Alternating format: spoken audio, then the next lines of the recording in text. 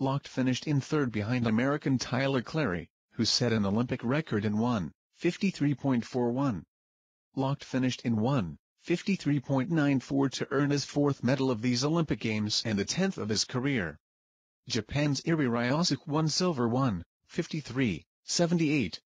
Lochte swims in the final of the 200-meter individual medley Thursday night against American teammate and rival, Michael Phelps. In their first head-to-head matchup of the 2012 Olympics, Lochte defeated Phelps and earned gold in the 400-meter individual medley.